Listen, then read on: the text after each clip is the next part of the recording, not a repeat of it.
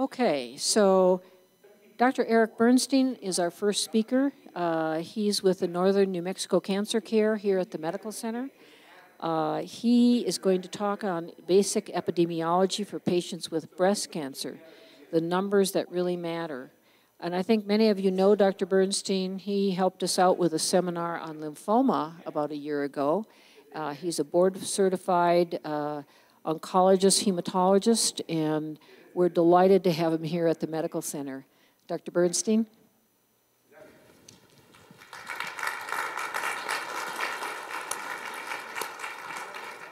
Thank you. And thanks everybody for coming. It's always fun to talk to people in Los Alamos because everybody's always very curious. So I know some of you have had or have breast cancer, and I know that some of you don't. And so it's nice to have a mix of folks who are just interested and who are personally interested. And thanks for having me. I'd like to thank the Council on Cancer, sort of a unique organization. And I think it fits in really well with Los Alamos because the emphasis is really on education. So twice a year they put on a seminar for folks, and it seems to be really well received. And so thanks for coming out. I wanted to talk a little bit about just basic numbers and kind of how oncologists think about breast cancer, or at least how we should think about breast cancer.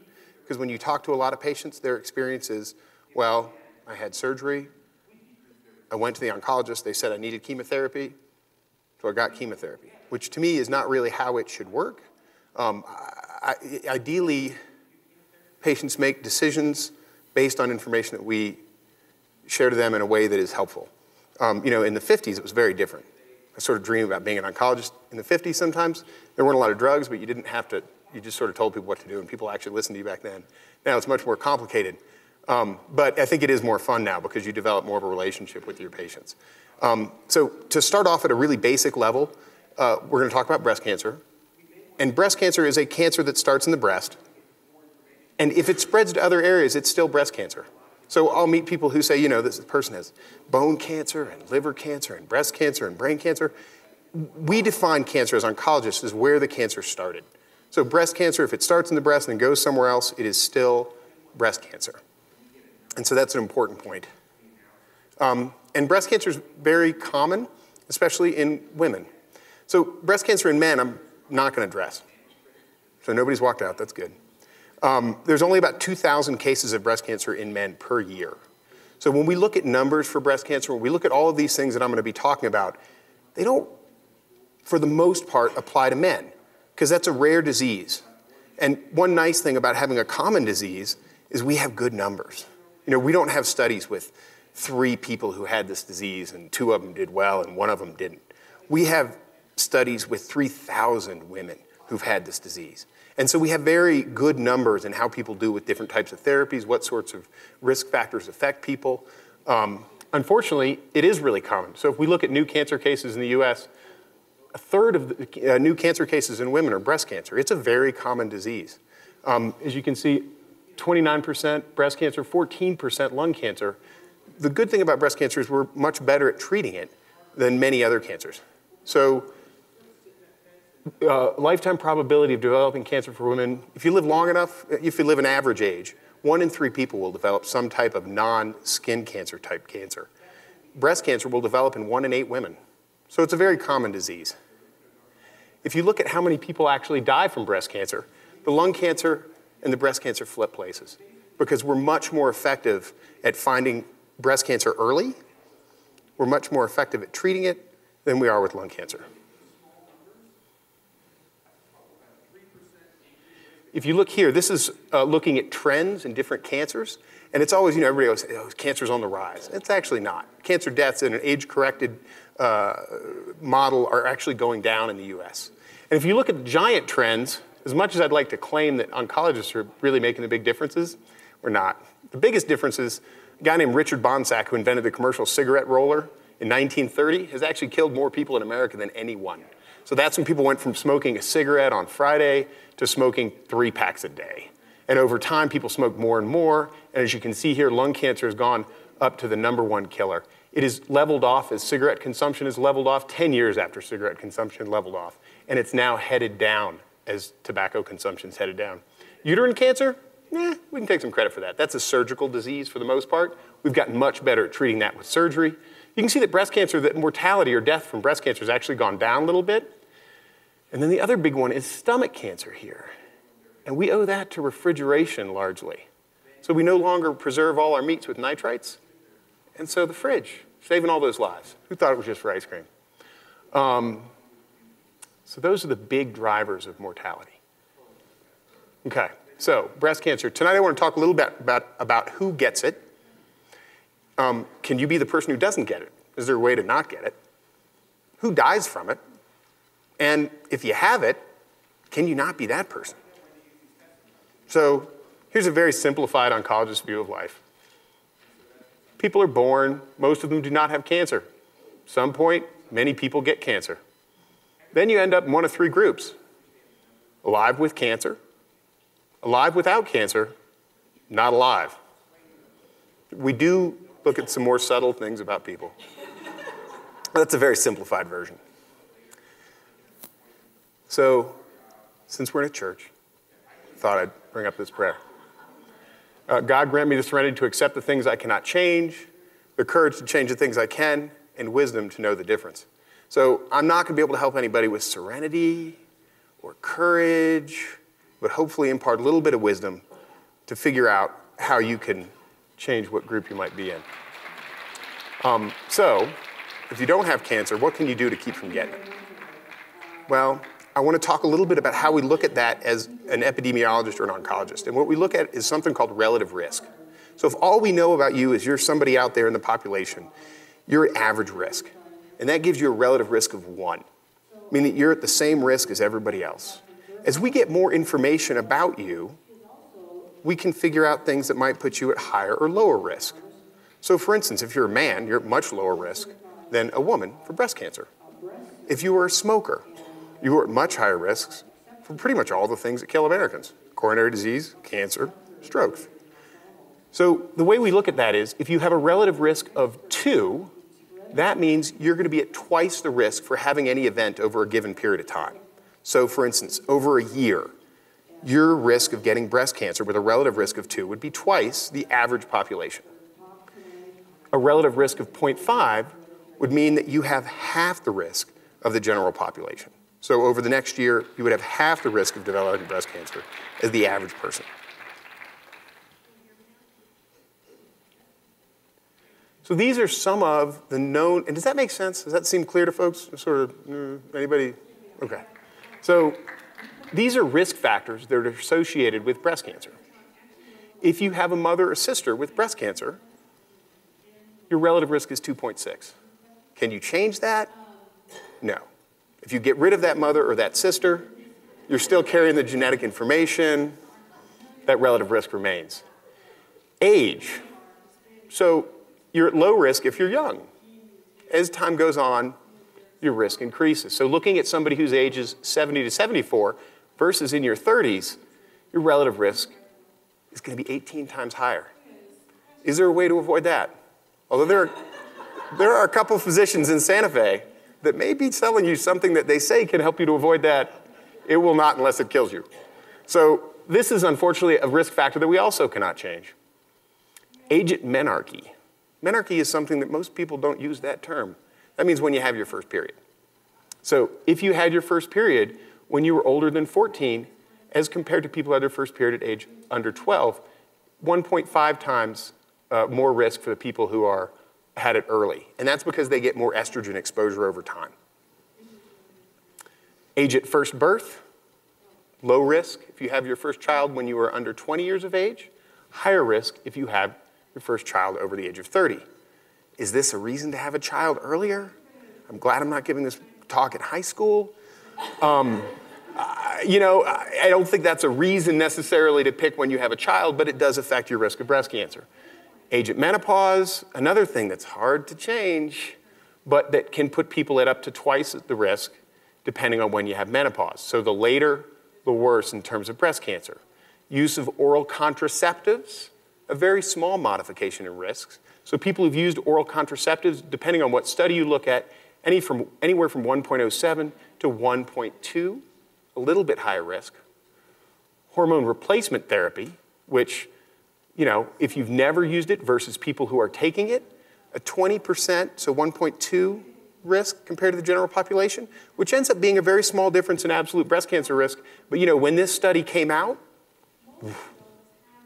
Premarin just went away, other than for people who have very severe menopausal symptoms, and then it's a reasonable choice. It's not a huge change in risk, but it is a change in risk.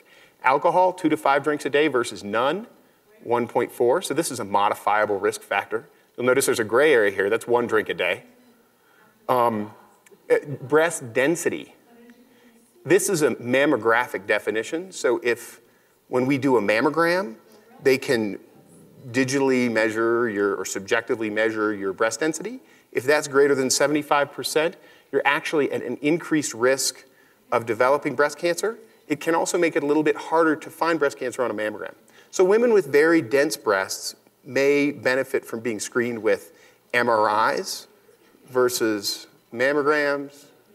That's a whole nother talk. It's kind of boring, but we're not going to address it. So bone density. And this one's not as well understood, but it probably has to do with estrogen receptors or estrogen itself. People who have low bone density are actually at decreased risk as compared to people who have higher bone density for breast cancer. So any of you who have low bone density, there's the good news about that. You know, I feel like it's gotten very competitive with the older women in terms of breast density. And you know, all of these are changes in the odds. So you can have none of these factors and you can still get breast cancer. You can have all these factors and never get breast cancer. So, you know, everybody always brings up you know, they've got, well, my aunt lived to 112, she smoked 4 packs a day, drank like a fish, and yeah, some people just get lucky. What can you do to protect yourself? Well, breastfeeding. If you breastfeed for 16 months or more, that reduces your risk by about 27%. So that's something to think about. Having kids. If you have a lot of kids, 5 or more kids, that is a lot of work for a 29% reduction in breast cancer risk. But if you're at 4, you know, that last kid may be worth it.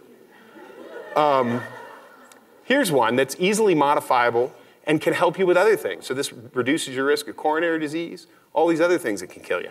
Recreational exercise. If you exercise on any regular basis, 30% decrease in risk. This is interesting. Postmenopausal BMI, which is a body mass index.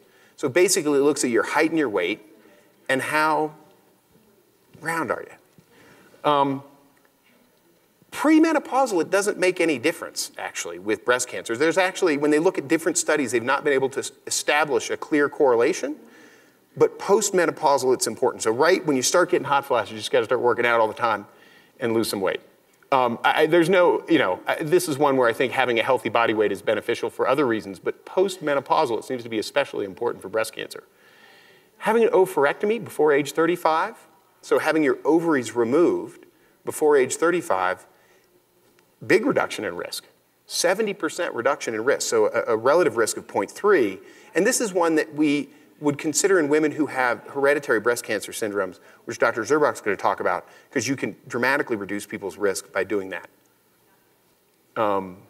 Aspirin, actually associated with a decreased risk of breast cancer. So that's another easily modifiable risk factor. Okay, so what if you've already got breast cancer? And all those numbers, those probabilities don't matter. You know, it's like the person who goes in the casino, hits the button once, comes out with $1 million. People lose money at casinos, but that person won. Some people lose. And if you already have breast cancer, you already have it. So the other probabilities that we talked about doesn't matter. You got it. So nobody has just breast cancer. Everybody has a different breast cancer.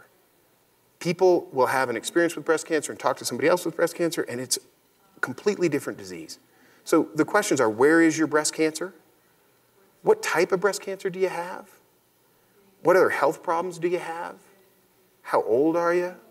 How active are you? Are you in a wheelchair? Are you a marathon runner? You know, how healthy are you? So all those things are really important. And part of that is our ability to predict what's going to happen with your breast cancer and how we can change that. Part of our ability is to predict that what's going to happen to you. You know, if you're going to get hit with a bus in 2 weeks and I was psychic, probably not going to give you chemotherapy to prevent it from coming back. Okay, so here, another simplified version All right, so now you got cancer. You don't want to go here. You don't want to be the dead person. That's the worst choice. You'd rather not be alive with cancer. You'd rather be alive without cancer if you can do that. What can you do to change the odds of you being alive without cancer? To determine that, the first thing we need to do is stage your breast cancer. And staging breast cancer is basically a system to describe where patients' breast cancer is. Okay? And I think it's an intimidating word, and the process of getting staged is both frustrating and confusing for patients oftentimes because we don't talk about it as much as we should as oncologists, I think. But we need to know exactly where you have breast cancer. And the reason for that is it is very helpful in us predicting the risk of it coming back. So, you always hear, you don't always hear, sometimes you will hear when people come to my office, they go, well, the surgeon said they got it all. And I go, well, yeah, they got it all, but there's still a chance that there's microscopic disease somewhere else. And so that chance we can predict to some degree with staging, and that's important. So, and that helps us to predict the risk of it coming back after either surgery and radiation, or surgery, radiation, and chemotherapy. So the staging system, there's 4 stages, 1 through 4. And 1 being the earliest stage, so a small tumor that is within the breast. 4 being tumors or cancer that has spread to distant areas. Most commonly, it spreads to distant areas through the blood. Breast cancer usually spreads 2 ways, either through the lymphatic system, which is where it spreads locally to lymph nodes, or, they told me not to touch that, or it spreads through the blood, and it can go to distant areas and then start growing. Breast cancer is what we call a TNM staging system. So tumors, that's the size of the tumor, is the N. N is nodes. I'm sorry, I said the N, didn't I? Is the T. T is for tumor. How big the tumor is, whether it involves a chest wall, things like that. N is nodes, so how many lymph nodes are involved and which lymph nodes are involved. And then metastases is whether it is spread to distant areas. So that's usually through the blood, although it can go to distant areas through the lymphatic system as well. There's 0 through 4 for the tumor measurement. So there is 0 through 3 for nodal involvement, and 0 through 1 are metastases. You've either got them or you don't. And this slide, as small as it looks now, looks even smaller over there. I looked at it on a monitor and I thought, yeah, it's kind of hard to read. I'm not going to do a lot of detail about this. This is the staging system. It's really small. You don't need to know any of this. I didn't want to go into a whole lot of detail about staging, but it just outlines all the different TNM things. And the point of this slide is basically to say that there are a lot of nuances there. Okay, we don't just pick a number like 2, 3, done. But it's not. And sometimes it'll be hard to tell the difference. So if you're newly diagnosed with breast cancer, we may get one type of imaging study, and there's something that's a little unclear. So then we may get another type of imaging study. And as a patient, that can be very frustrating. But the reason we do that is because we want to be very clear about exactly what parts of your body are involved. So, like I said, why do we care? Because it allows us to predict the risk of recurrence. And so by predicting the risk of things coming back, we can then predict what your benefit is going to be with hormone therapy or with chemotherapy. And patients who get hormone therapy have to have estrogen receptors on their tumor. So when we look at breast cancers, we can test for estrogen receptors.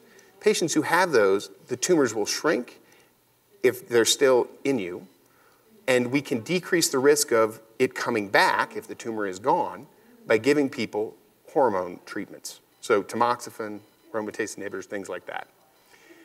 If you do not have hormone receptors, then we can use chemotherapy for that. And people who have hormone receptors, we can use both chemotherapy and hormone receptors. Both chemotherapy and hormone drugs like tamoxifen or aromatase inhibitors. Okay, so those are called adjuvant therapies. Adjuvant means added to. So you have surgery, because as one of my professors in med school told me, he had a little thing in his lung and they wanted to watch it. And he said, that's fine if you want to watch it in a jar. Because if you have cancer, it's almost always better to have it out if it is small and localized. So adjuvant therapies are things we use in addition to surgery. Usually, if patients want to do breast-conserving surgery, you will then have adjuvant radiation therapy. Sometimes we'll use that when the margins of the tumor, when they cut it out, were very close. So we can use adjuvant radiation, we can use adjuvant hormone therapies, and adjuvant chemotherapy.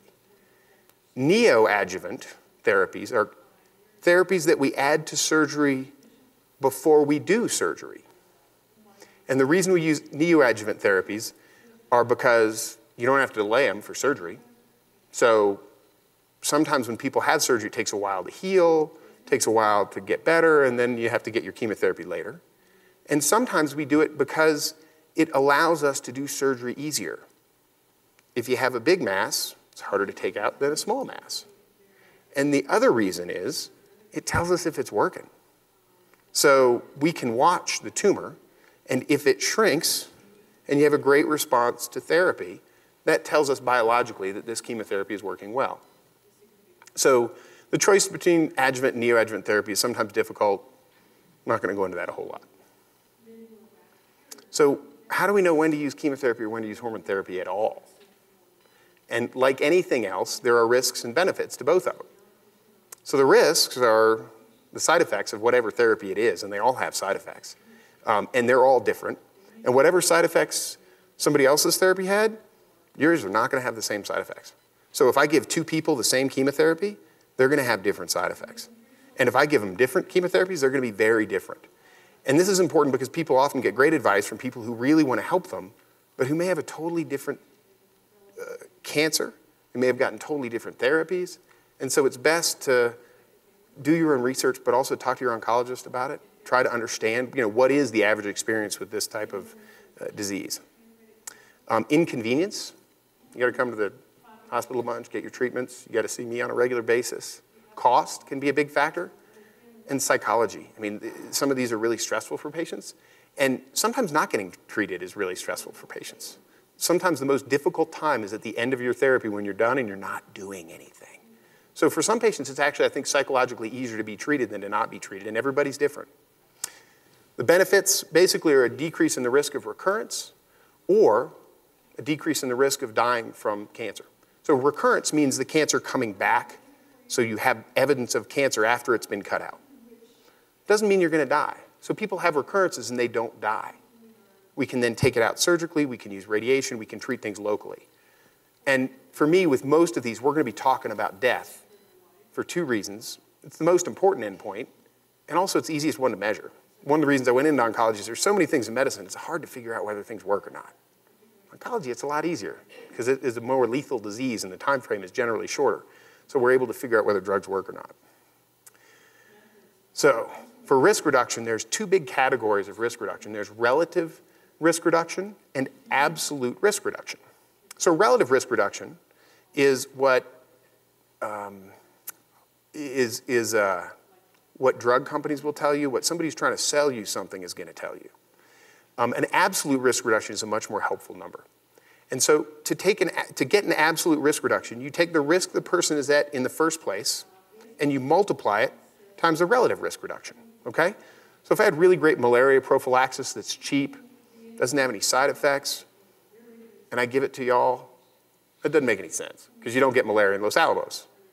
So there'd be no risk reduction. There'd be no absolute risk reduction, even though the relative risk reduction may be 50%, because you're not at risk. So if we have a patient who, based on staging, they have a 10% chance of their disease coming back, and we have some pretty effective therapy that can reduce that chance of coming back by 50%, the absolute risk reduction is only 5%. So this person was at relatively low risk to have their disease come back. We have pretty good therapy. So then we end up with a 5% risk reduction. We just go from 10% chance to 5% chance of this coming back. Is that worth doing?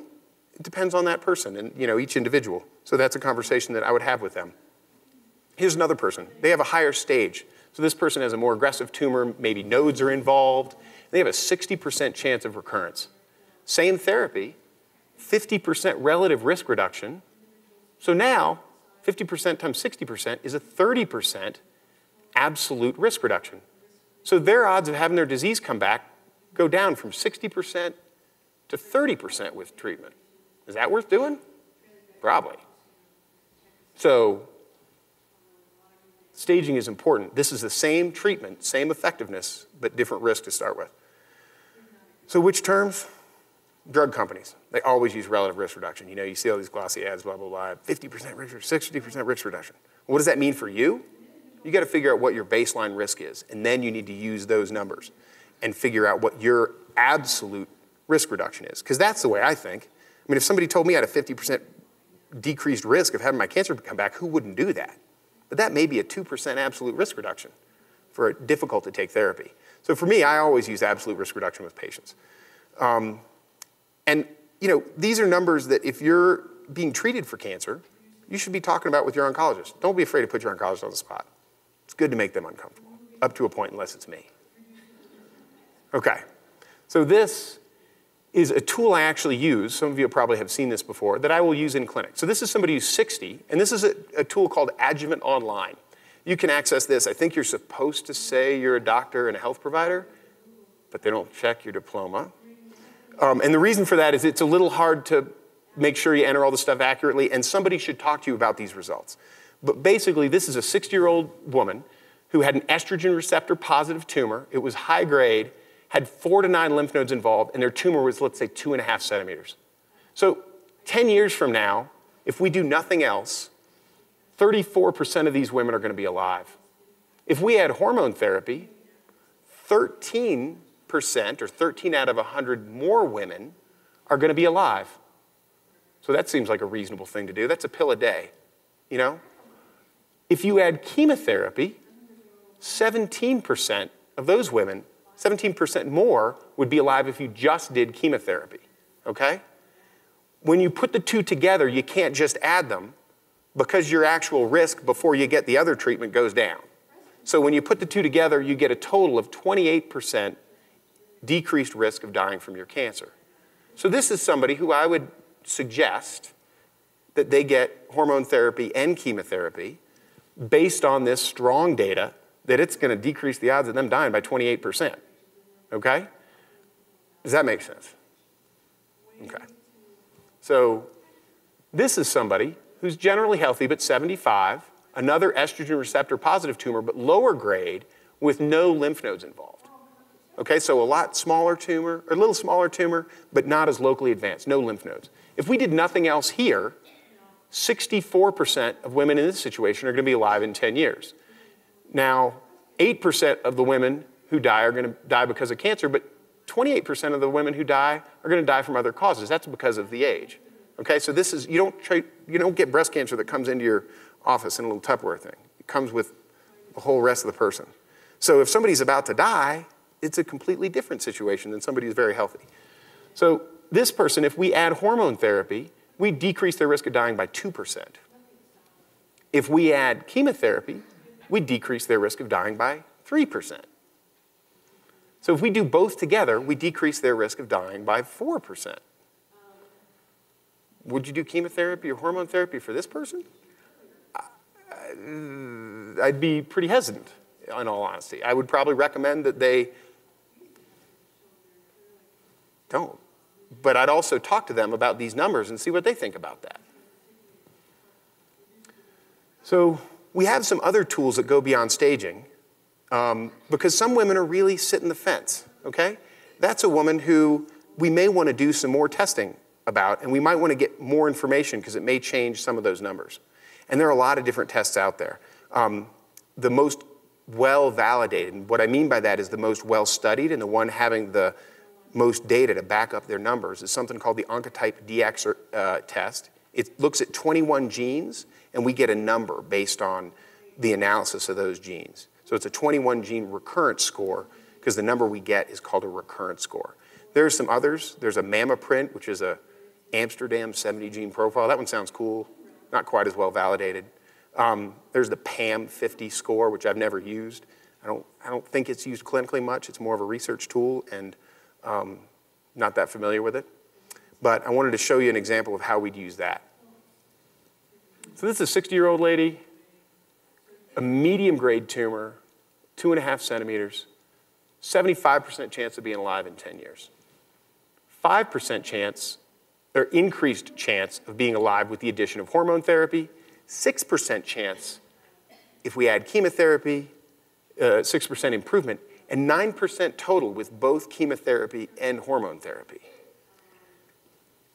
Would you give her chemotherapy? So, that's going to be, I think this is, for most women, a reasonable choice. This is harder, it's difficult to know. And for women who are sort of sitting that fence in the, I'm going to say 4 to 6% benefit, where it's difficult to make those decisions, that's when we use the Oncotype DX test. For women with negative lymph nodes, so their lymph nodes aren't involved, but who have estrogen receptor positive tumors.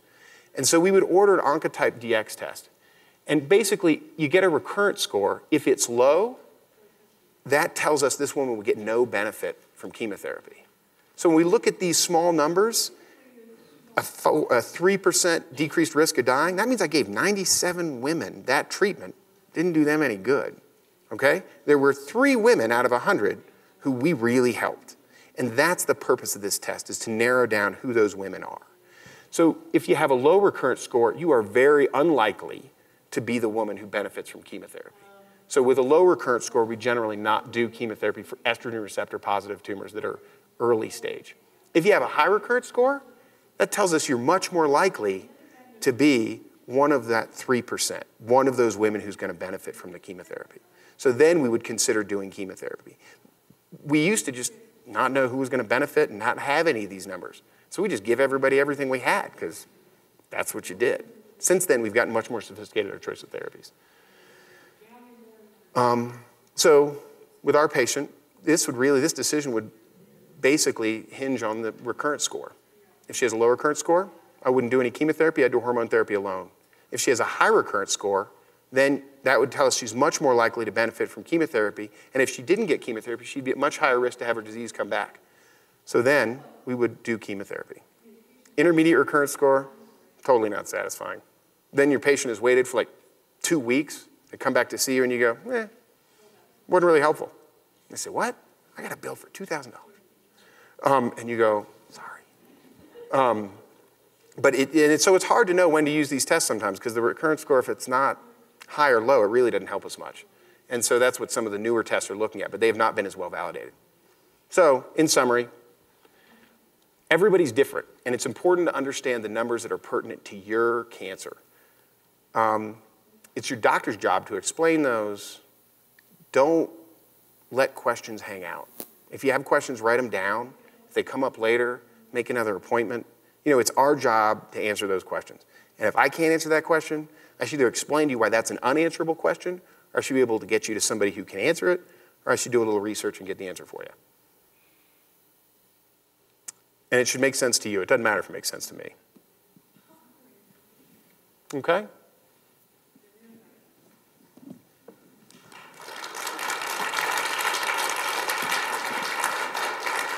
Thank you very much, Eric. We'll go ahead with our next speaker, and remember to write your questions down on the cards, and we'll pick them up towards the end and make sure we try and answer most of your questions. So our next speaker is Dr. Kathryn Zerbach, and she has also been gracious enough to speak at one of our other seminars. Dr. Zerbach is a board-certified breast surgeon and does exceptional work in breast surgery, and we're lucky to have her here in Los Alamos. She also is an expert on these hereditary types of breast cancers and the genetic basis of those. And so I'm very pleased to be able to announce her talk tonight on identifying and managing hereditary breast and ovarian cancer syndrome. Kathryn?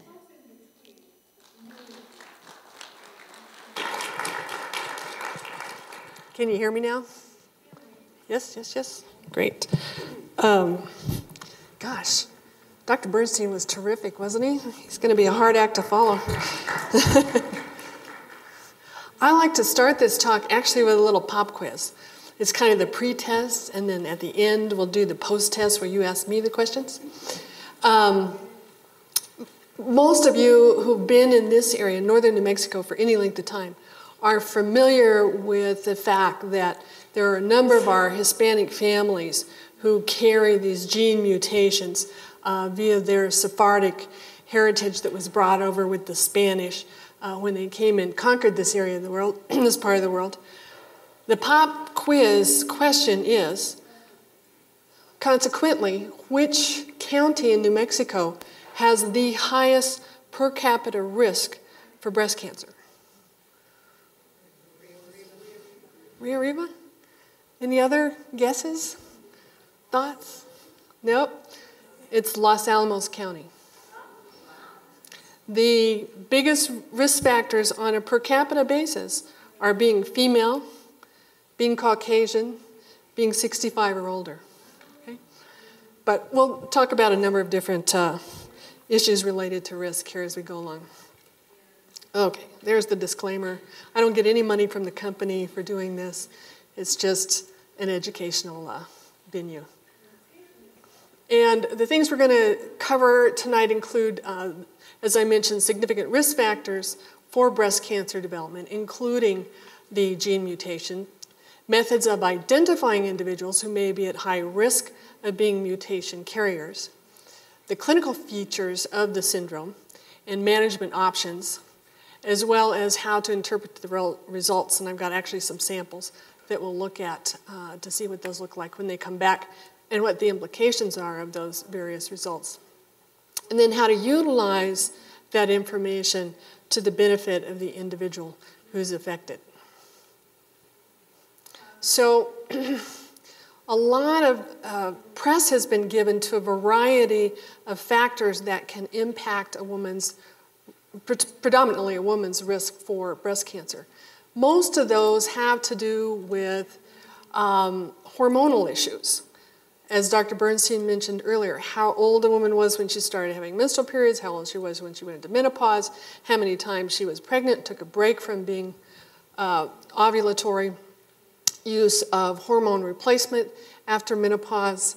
But as you can see from this slide where it's so nicely graphically displayed for you there, the relative risk consequent to those issues is fairly small compared to some of the other factors, such as a history of having had previous chest wall irradiation for lymphoma, for example, particularly if a woman was fairly young, late teens, early 20s, when that occurred.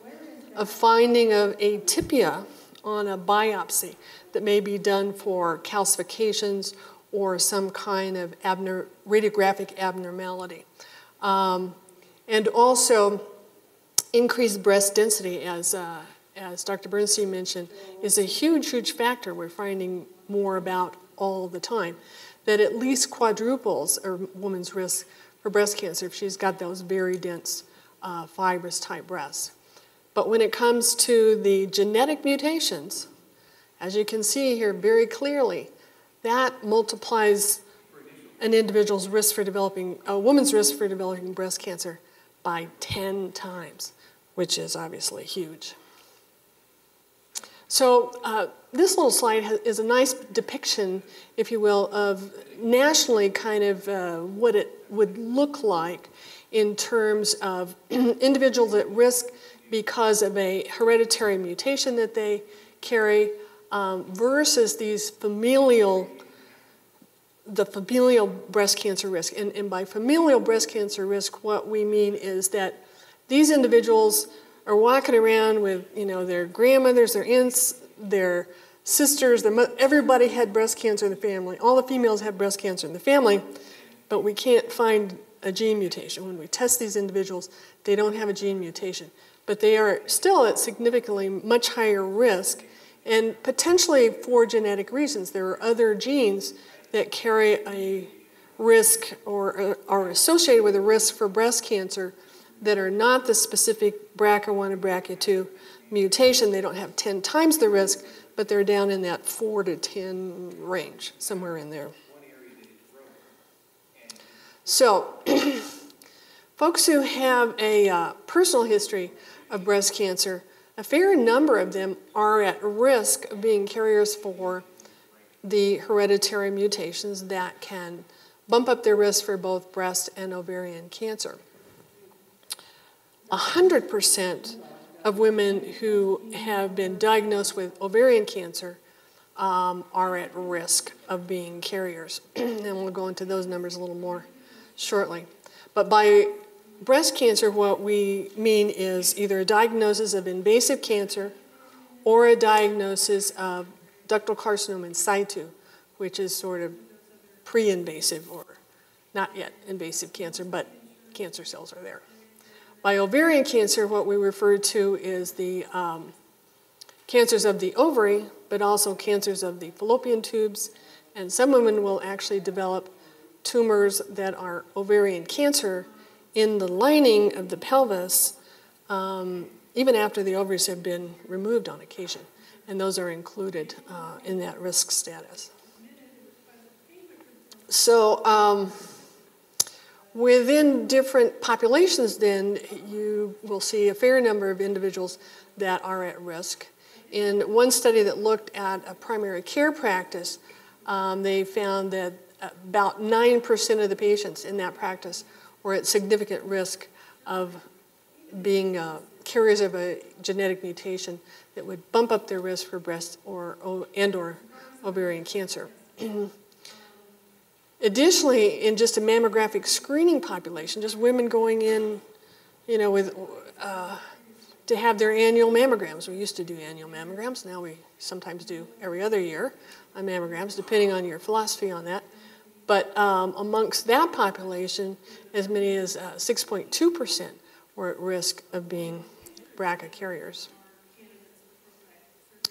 So amongst all the different hereditary issues then, as I mentioned, the BRCA1 and the BRCA2 are the major gene mutations that we look for, that we deal with in this population. And then as you can see, 84% of the hereditary breast cancers that we see are going to be attributable to one of those two genes. And there's some slight differences in terms of the subsequent risk for ovarian cancer versus breast cancer versus some other associated cancers for people who are mutation carriers. And then there's all those others in that big black box. So how do we figure out who we're going to worry about? Well, there are a variety of professional associations that have put together recommendations regarding who should be tested and what the appropriate setting is for genetics counseling and those sorts of things. And they're all basically along the same guidelines. The one in the middle, the NCCN, is the one that most of us follow, and it's also the guidelines that most of the insurance carriers, Medicare and Medicaid, use in determining whether or not they're going to pay for the cost of testing, which is, it's not a cheap test to do, but it's, as you will see, a very important piece of information for individuals who are affected. So these are the red flags. These are the things that we look for when we're taking a history from a patient, and particularly the family history, to help raise our awareness that potentially there could be something going on there that we may want to look deeper into with a blood test or a saliva test. History of ovarian cancer in the family, breast cancer in the family, especially if diagnosed before the age of 50, 2 primary breast cancers in one individual. Male breast cancer is a big red flag as well. Male breast cancer in the general population is extremely, extremely rare.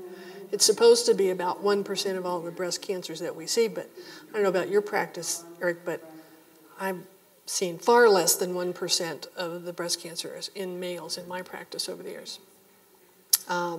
Triple negative breast cancer has recently been identified also as an indicator potentially for genetic component to that individual developing breast cancer.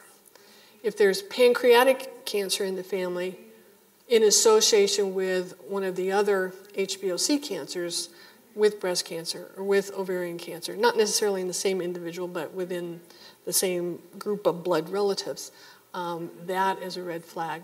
The Ashkenazi Jewish ancestry, as well as we now know in New Mexico, northern New Mexico, the Sephardic Jewish heritage is a red flag, as well as any family that has had a previous family member who's tested positive for one of these genetic mutations.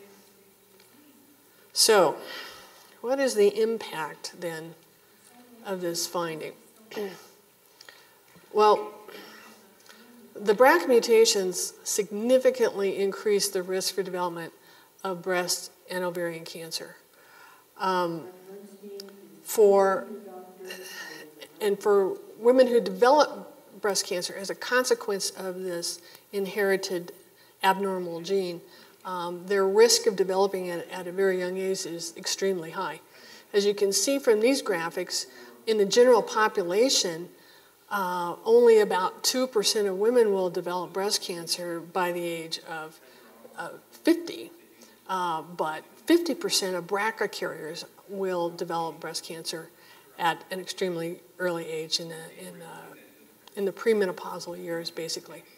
Over the course of a woman's lifetime, by the age of, and we estimate that for our purposes here at age 70, as many as 87% of BRCA carriers will develop breast cancer by the time they reach age 70, which is huge. That means only 13% get by without breast cancer. Ovarian cancer, as you can see, the risks are not quite as high. Ovarian cancer in the general population amongst women who are not BRCA carriers is extremely low, well less than 1%, but it's as high as 44% for women who carry that mutation. Additionally, women who are carriers of the mutation who are treated for one breast cancer are extremely high risk of getting another breast cancer. In particular, as many as 27% will get breast cancer within 5 years of treatment of the initial breast cancer. And by age 70, again, 64% of them will have either recurrence in the same breast or a cancer in the opposite breast when they're carriers of that mutation. And as many as 13% will have ovarian cancer within 10 years of diagnosis of their breast cancer. Additionally, as I mentioned previously, there is an increased risk of certain other cancers as well. For men in particular, the breast cancer risk is way higher at 8% than in the general population. And their risk for prostate cancer is significantly higher than the general population, 20% as you see there versus 14%. Additionally, men who are BRCA carriers who get prostate cancer tend to get a more aggressive form of the disease. And for that reason, they should not be put on a protocol of observation, regardless of how minimal their disease may be at the time of diagnosis. They need aggressive therapy. They need either radiation or surgery for that prostate cancer. I mentioned previously the pancreatic cancers are much more common in families who carry the BRCA mutations, although pancreatic cancer is a relatively rare cancer, both in affected families and non-affected families. If there has been, however, a family member who has had pancreatic cancer in a population that's identified as carrying the abnormal genes, then the other family members should be offered screening examinations with CAT scans and that sort of thing.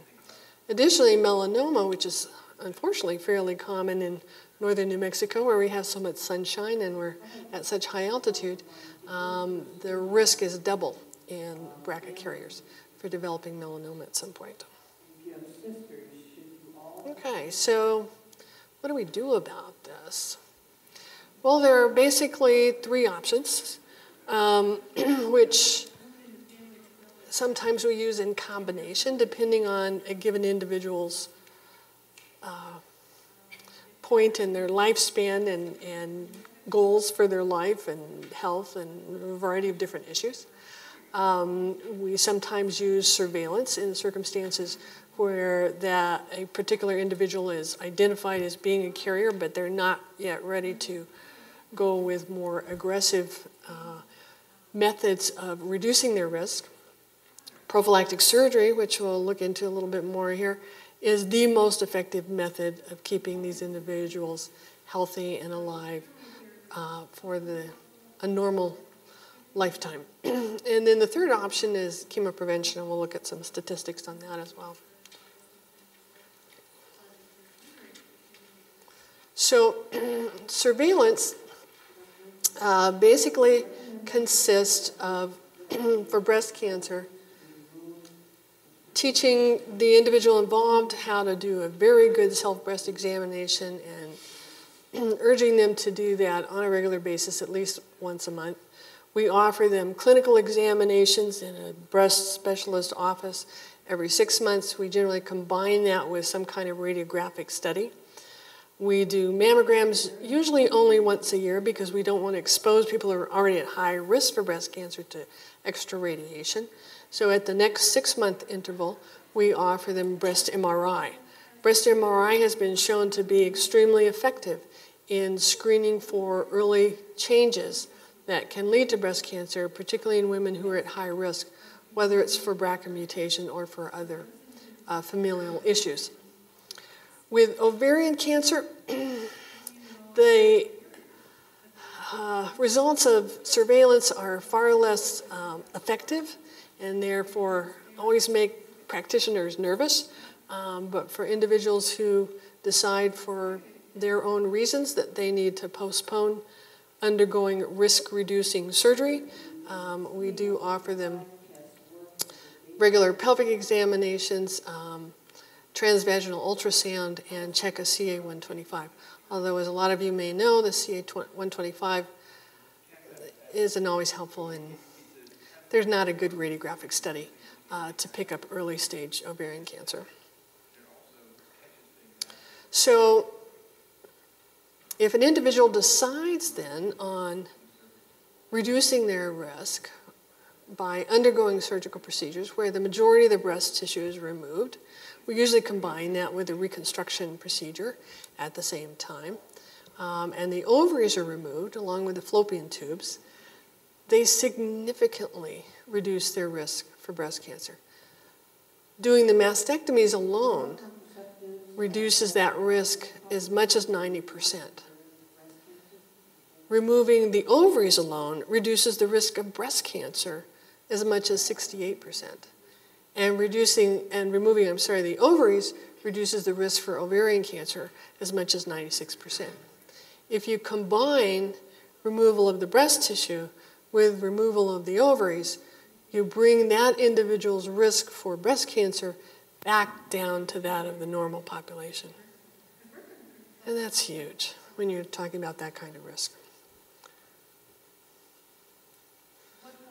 So we'd like to identify people young who are carriers of this because that's when we can have the most impact in terms of bringing that risk down as far as possible and giving them the best hope of remaining healthy and well for a very long time. Preferably, if those individuals can undergo removal of the ovaries and fallopian tubes by age 40, they're going to statistically get the most benefit from that surgical procedure. Statistically, if they have the breast tissue removed by age 25, they get the most benefit.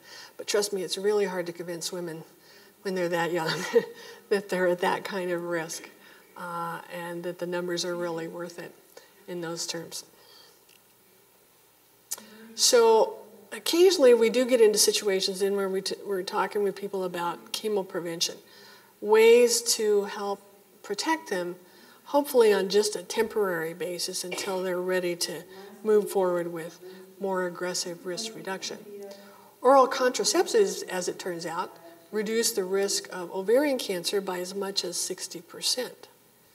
Now, because of all the information that's out there about taking hormones and breast cancer risk, a lot of folks worry about taking birth control pills might increase their risk for breast cancer, but that has never been demonstrated. And lots of numbers have been looked at by lots of folks over the years, trying to see if there's any correlation between taking birth control pills and breast cancer risk. And there are very few studies. There's a lot of conflicting information out there, but there's nothing solid to say that that is the case. And in fact, we occasionally use oral contraceptives in people who had breast cancer for a variety of different reasons. The hormonal therapy that Dr. Berstein mentioned earlier, tamoxifen, the aromatase inhibitors, and another drug out there called Avista have been shown very clearly to reduce the risk of breast cancer. Tamoxifen particularly reduces the risk of contralateral breast cancer by as much as 50-some%. In the STAR study, they showed that the Avista and tamoxifen both significantly reduce risk in high-risk women of developing breast cancer, somewhere along the lines of 50 to 60%. So occasionally individuals will make the choice to go on one of these medications to try and reduce their risk for one or the other cancer for a certain period of time. And in my clinical experience, generally speaking, a woman will, for her own reasons, be ready to do something surgical in one realm, but not in the other. So sometimes we do one operation and put them on the drug to try and protect them until they're ready for the other operation. But as you can see, neither of these come anywhere close to reducing risk the way surgical removal of the at-risk tissue does. I can't see this slide. Okay. So male breast cancers, we don't have any standard protocols at this point in time in terms of screening or recommendations for males who are carriers of the gene. But it's probably reasonable to do things along these lines, getting a baseline mammogram, especially if they have any kind of nodularity or any breast tissue at all that they're concerned about. Doing a good physical examination on a regular basis. We certainly don't recommend to them that they take the drugs to reduce their risk and that sort of thing. But basically just try and keep a really close eye on them and then approach things surgically if something develops. So test results. Oh, I wonder if we can do this. So basically the test results come back in one of three forms. Either they will be positive for one of the two major mutations, or they will say there's no mutation, which is always a fun day. I had one of those today. I had a chance to share with a lady and say, look, there's no mutation. And that's a great feeling. Or occasionally you'll get something in between. They call it a variant of uncertain significance. It's a genetic abnormality that's been identified over the years, but not yet clearly characterized as being deleterious to the extent that the BRCA1 and the BRCA2 are. And basically what they're doing with those is enrolling those individuals currently in a registry, and they're gathering more and more data on people that have this kind of variant, and then looking to see what happens over the years to figure out which ones are bad and which ones are not. And we've seen a few of those folks out there. So far, none of them have gotten cancer, hooray. And so far, most of the follow-up communications from the laboratory have indicated that they were not deleterious variants, and those individuals could go about their life as if they were just normal human beings. So,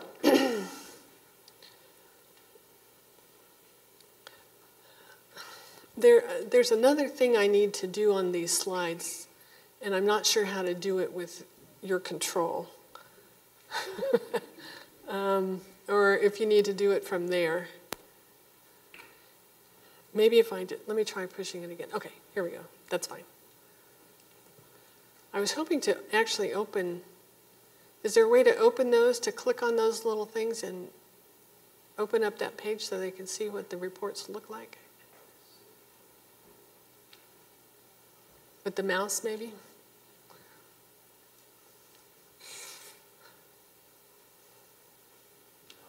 No? Okay. Sorry, you don't get to see what they look like. But they really are fun, especially when they come back and they say, negative. Okay, so the implications then of the results of these studies are depicted here for you. For individuals, obviously, who have a report that comes back, yes, there is a deleterious gene identified there. They're in that column with the big red thing that puts their risk at as much as 45 or 50% for ovarian cancer, almost 90% for breast cancer. For individuals in a family where a BRCA gene has been identified previously, where we've tested them for that specific gene because we knew exactly what we were looking for, and their test comes back negative, their risk is the same as the general population, 8% over the course of their lifetime of developing breast cancer. Those people can go home and breathe easy and get a mammogram every year or every other year and see their doctor for annual screening, and they don't have to go through any other mess. They're done. But for the folks in between, the familial group, those little black figures we saw before, the people that have all these cancers in the family, but we don't find a BRCA gene there, their risk is somewhere in between, in 50 to 40% range. And those individuals do need to be followed very closely. We don't generally offer them prophylactic surgery to reduce their risk because it's not nearly as high, but they need to undergo that frequent surveillance that we went over before, and even consider chemoprevention under the right circumstances. So these are the same numbers then for ovarian cancer to show you the impact of a positive versus a negative with a known BRCA gene mutation in the family versus somebody who's got all these family members but nobody's been tested, and so they're the first one you're running into, and you test them and you say, well, you got this familial risk and it's high, you know, it's something to think about and to keep an eye on. And those individuals might also consider birth control pills as a risk-reducing maneuver. So the benefits of hereditary cancer screening and testing then are that it allows the individual to consider their specific risk for breast cancer and determine what measures are most suitable to their circumstances for dealing with that risk.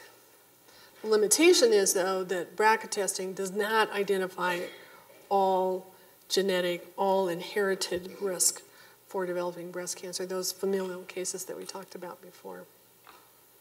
So we ask our primary care docs to help us screen for those red flags, to talk to patients about testing options under the appropriate circumstances.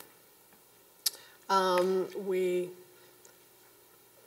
help our patients then to work through all of those issues, establishing a plan for how they want to deal with their circumstance, if they're in the positive category or if they've got that familial but unknown risk for breast cancer and how they want to deal with that.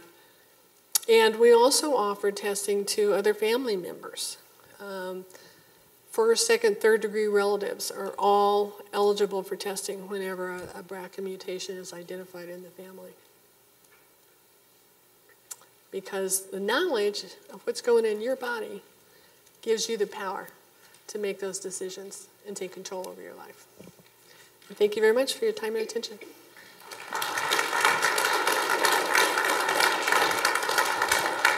Thank you very much, Dr. Zerbach. And could Drs. Berstein and Zerbach come up on the stage here, and we're going to pop 2 chairs up here on the stage, and you can answer some questions.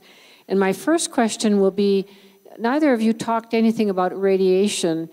Where does that come into play? And here, we'll let you sit here and answer some questions here. Great. Oh, good. Okay, there we got it. Okay, so radiation, and maybe you want to use this microphone also. There we go. Great.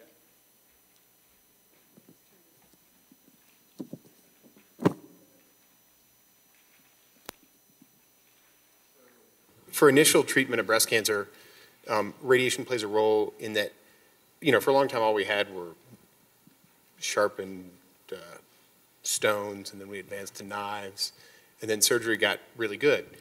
And our really first effective tool for breast cancer was mastectomy, so removing the breast. And there was a large study that showed if we do surgery where we just take out the mass, so a lumpectomy, with radiation afterwards, the survival is the same for early stage tumors as mastectomy. And so that's breast conserving surgery, we call that. And so that's, in early stage breast cancer, what we use radiation for. We also will use it for, if lymph nodes are involved, then you should get radiation in an adjuvant fashion for your lymph nodes if you've had a mastectomy. And if there is a margin, so when they cut the tumor out, if there was cancer going up to where they cut it, we will use radiation in that setting as well. So that's for the settings that we're talking about with people who are newly diagnosed with breast cancer. For people who already have breast cancer, we use radiation to treat areas that are particularly causing problems. So if you have one area that is growing and is pushing on a structure that's important, like your spinal cord, or that is causing pain in a bone, we'll use radiation in those settings. Or for disease that is in your brain, we'll use radiation in those settings. So that's kind of a brief overview of radiation. Great. For Dr. Zerbach, is genetic testing covered by medical insurance? As I mentioned during the talk, as long as the individual circumstance meets the guidelines, which is basically those red flags. If you've got enough family members that have had breast or ovarian cancer, or some of those other issues involved, then yes, most of the insurances, Medicare, Medicaid, will all cover the cost of testing. And how about prophylactic surgery? Does insurance cover that, or reconstructive surgery? They do, and not because they know the results of the test, okay? That's not something that we share with the insurance companies. They will know if they've submitted a request for payment for the test, they'll know that you've been tested, but in my office, from my office, they will never know what the result of that test was. But individuals who are candidates for testing for hereditary breast cancer are also appropriate candidates for prophylactic surgery, even if they tested regardless of what the result of the test is. In a family where a BRCA mutation is identified, as I mentioned previously, if those individuals test negative, then they're at normal baseline risk for breast and ovarian cancer, and they don't need surgical intervention. But the families that are in between, according to insurance standards, are candidates for prophylactic surgery if they choose to do that. So the insurance company can't interpret from the fact that you've made a decision to have surgery what your results are, and we never show them the results of the test. But anything that's done along those lines is generally covered by the insurances, by Medicare and by Medicaid. For Dr. Berstein, do regular x-rays or mammograms over your lifetime increase the risk of breast cancer or ovarian cancer? So with ovarian cancer, no, unless you were, if you had regular abdominal radiation exposure, you could theoretically increase your risk of ovarian cancer, but probably the most well-studied population for that don't have ovaries. The people who've gotten the most regular CT scans of their abdomen are testis cancer survivors, actually, who've been well-studied, because we get a lot of CT scans in those patients, and we always try to minimize the number of CT scans, but when they go back and look at, is there a correlation between the number of CT scans and who gets abdominal cancers much later, so 20 years later, there's not a correlation between those. In terms of breast cancer risk, the beauty of the randomized trial, okay? So I don't think oncologists or anybody else are that smart. You got to prove your theory, right? Everybody comes up with a great theory. Usually it'll work. Every once in a while they do. So in medicine, we have something called a randomized trial. You get a whole bunch of people, you flip a coin, they go into 2 groups. So we know that people who get mammograms are much less likely to die of breast cancer. So are there rare breast cancers that are caused by exposure to radiation from that? The answer is yes, but they're extraordinarily rare, and that the number of cancers that are caught early and that women don't die from far and away outweigh any increased risk of breast cancer. So, is there a theoretical risk and an actual real risk, but very minute, of radiation causing breast cancer if you start getting mammograms at age 40? Yes. Does that compare to the number of lives that are saved if you get mammograms? No. It's inconsequential compared to the number of lives that you will save by getting the mammograms. Great. So that was a really long answer. So for Dr. Zerbach, what is your opinion on annual mammogram versus more than once a year in between for non-BRCA carriers? Well, I'm pretty old school in that regard. The new digital mammography that we're doing now has a significantly lower radiation exposure. But for a woman who develops breast cancer and it's caught at a later stage versus an earlier stage, as Dr. Berstein explained to you earlier in his talk, that significantly increases their risk of having recurrence of breast cancer and dying of their breast cancer.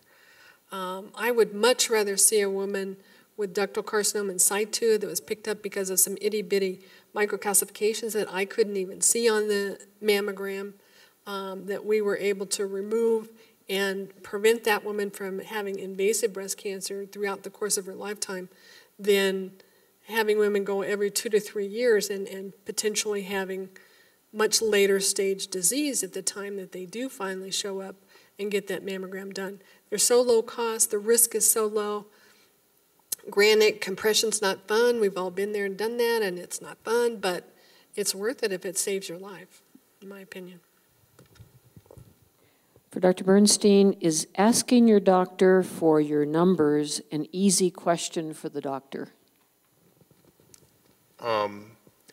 Depends on the cancer.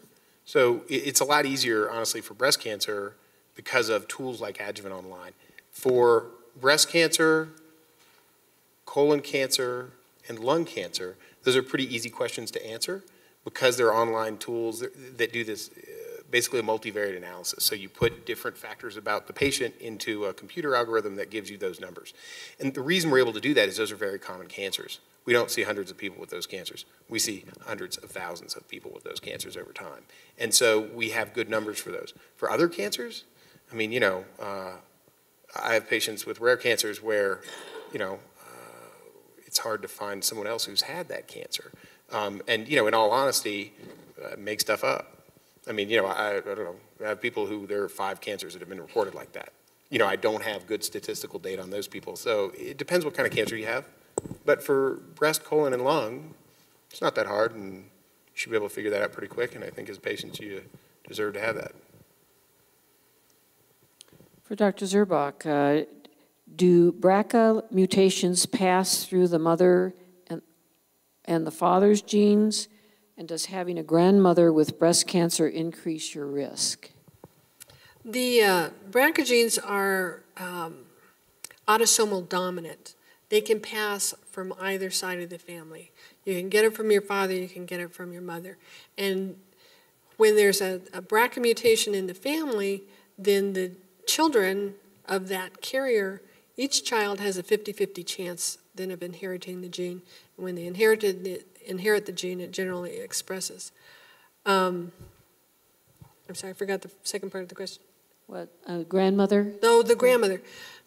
If that's the only family member that's had breast cancer, and particularly if they were elderly at the time, then your risk of having a genetic mutation in the family is extremely, extremely low. Okay. For Dr. Berstein, all of your examples were estrogen positive tumors. for the type of negative tumors, what about the risk factors for the negative tumors? So, and I think that must mean risk reduction. So, because if you give adjuvant hormone therapy to people with estrogen negative tumors, so people who don't have the estrogen receptor expressed on their tumor, there's no benefit. So it's a little bit of a simpler graph. There's no benefit from hormone therapy, and chemotherapy would give you some benefit depending on your stage and the characteristics of the tumor. I used estrogen receptor positive tumors partly because the Oncotype DX test for that example doesn't apply to estrogen receptor negative tumors, although occasionally I've seen it ordered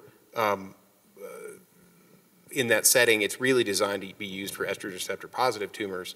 And the other reason is to show that both hormone therapy and chemotherapy can have a benefit. When you put them together, it's not an additive benefit. It's a little smaller together, but you have to think about both of those in each person. But if it's estrogen receptor negative, it's easy to figure out hormone therapy. It doesn't help.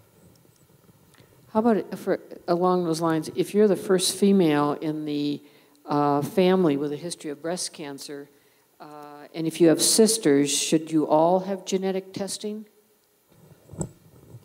Yeah. For the first woman in the family to develop breast cancer, if they're under the age of 50, we offer them genetic testing. If that individual tests negative, then the other family members don't need to be tested. But if it turns out that they are a carrier, and occasionally, especially in families where there are a limited number of females, you know, because other relatives have died or there are just not that many females in the family, it can be hard to ascertain, you know, a specific pattern that would indicate hereditary component to their breast cancer. So generally, if they're postmenopausal, if they're roughly age 50 and beyond, and they're the only one in the family, we usually don't offer testing because the risk for being a carrier is less than 10%. But if they're under age 50, then we definitely do. For Dr. Berstein, is it recommended or suggested or a good idea for the ovaries to be removed if a person has a history of colon cancer with mets to the liver? No. Yeah, no, I wouldn't think that you would take the ovaries out if you have colon cancer with mets to the liver. Yeah. Does having ovarian cancer increase the chances of having breast cancer? I think that's for you. I don't know. Definitely, as we mentioned in talking about hereditary disease, 100% of individuals who have had ovarian cancer are at risk of being mutation carriers. So those individuals should, in my opinion, be offered testing to see if they are a carrier. Doesn't mean that all of them will be carriers, but they are at risk of being carriers. So in those individuals who test positive, then yes, they are at significant risk of developing breast cancer over the course of their lifetime. For those who test negative, then no, they are not at increased risk.